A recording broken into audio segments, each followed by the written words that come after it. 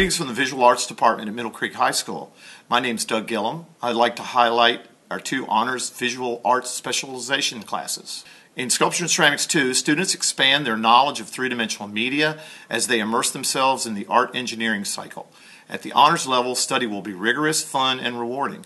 Exceptional works will be produced.